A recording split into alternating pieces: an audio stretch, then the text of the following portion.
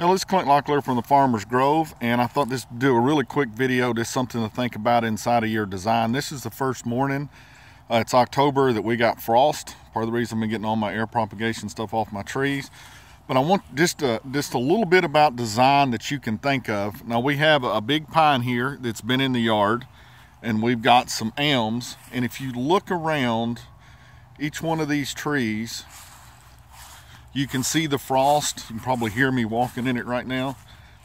And you can see in this row of trees, there's no frost on the ground. So by using design inside of permaculture, you can have the limbs trimmed so the plants can get plenty of sun on frost sensitive plants.